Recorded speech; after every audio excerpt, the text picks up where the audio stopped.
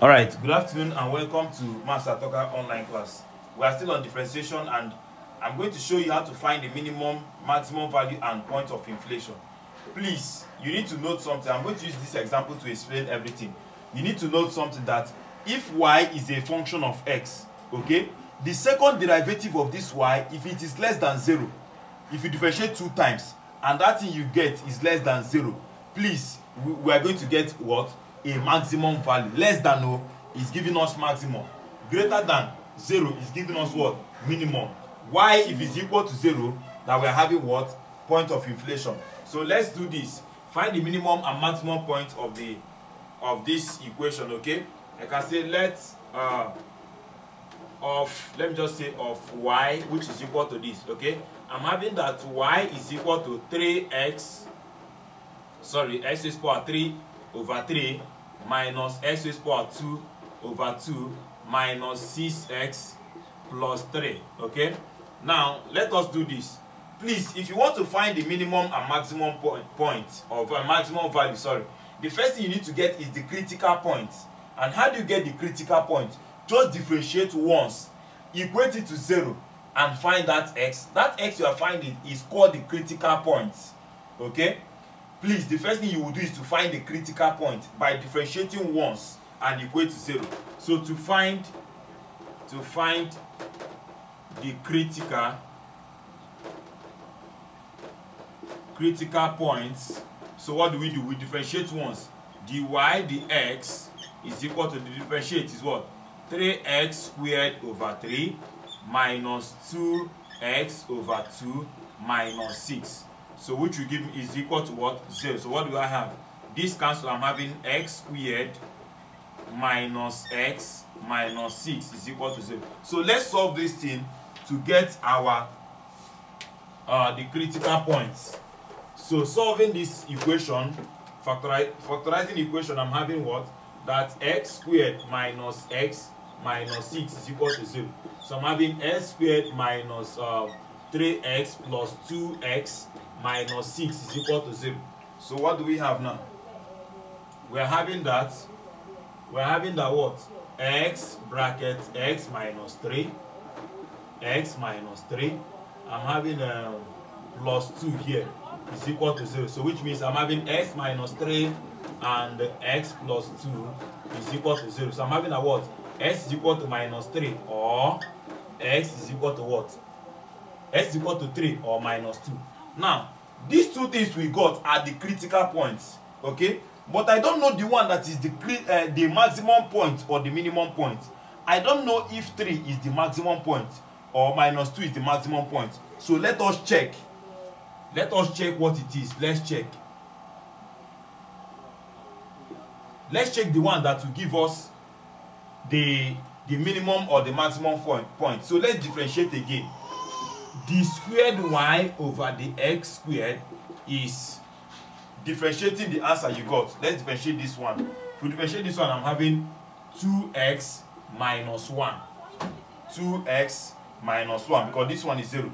Now, at point, let me take the first one, x is equal to 3. Let's know what we will have.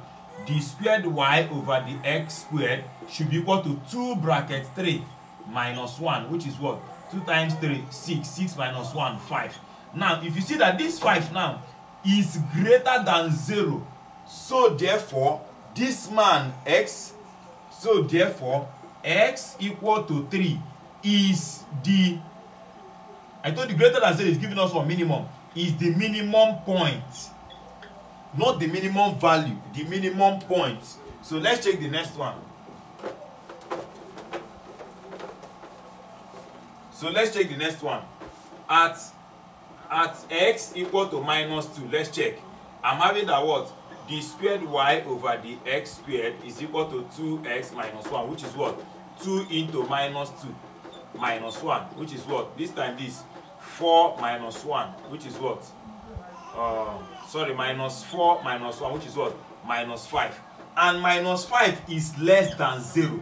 Since minus 5 is less than 0, this point, this one, x is equal to minus 2, is what? The maximum point. I told you that less than 0 is giving us maximum point. Greater than 0 is giving us minimum point. So to find the maximum value is using your maximum point. Sorry, to find maximum value is using your maximum point to substitute in that first equation that we are given. Okay? So to get our maximum point, they gave us that y is equal to x raised to power 3 over 3 minus x raised to power 2 over 2, I think minus 6x plus 3. Okay, so minimum value is y is equal to, minimum value is at what point? Minimum value is given us at when x is equal to what? 3. So put it here. You're having 3 raised to power 3 over 3 minus 3 raised to power 2 over 2 minus 6 into 3 plus 3. So anything you get by doing this thing is now your what? Minimum value. The value is the y part. The point is the x part. So if you get x is the minimum point. If you get y is the minimum value. So what do we get? So what do we have now? For the maximum value, I'm having that what? It should be at point where? Point x is equal to minus 2. So what do we have now? We now have that y is equal to what? 2 raised to power 3 over 3 minus 2 raised to power 2 over 2 minus 6 into 2 plus 3. So when you do this thing, you have got to your what? Your maximum value. Okay? To get point of inflection, you know that we just solve to get the critical point. To get point of inflation is just from the second derivative. From the second derivative, this is the squared y over the x squared is equal to what? 2x minus 1. Equate it to 0 and get what is your x. So which is what? 2x is equal to 1. So x is equal to what? 1 over 2. This 1 over 2 now is the point of inflation. Because if you put 1 over 2 here, it will make the squared y over the x squared 0, which is what? The point of inflation. So how do you get minimum and maximum value? The first thing you do is to find your critical points by differentiating once and equate it to 0. Solve it to get your critical point. Now, if the first one you get is less than 0, okay, getting the two of them, we don't know the one that will be minimum point or maximum point. Okay, what do? We differentiate the second time, equate it there. If you get less than 0, you are having what? Less than 0 is giving us what? Maximum point. Greater than 0 is giving us what? Minimum point. In fact, this thing has shown that what? When x is negative, we are getting maximum value. But when x is positive, we are getting a minimum value. So thank you very much for watching, and God bless you. Please don't forget to like, share, and subscribe.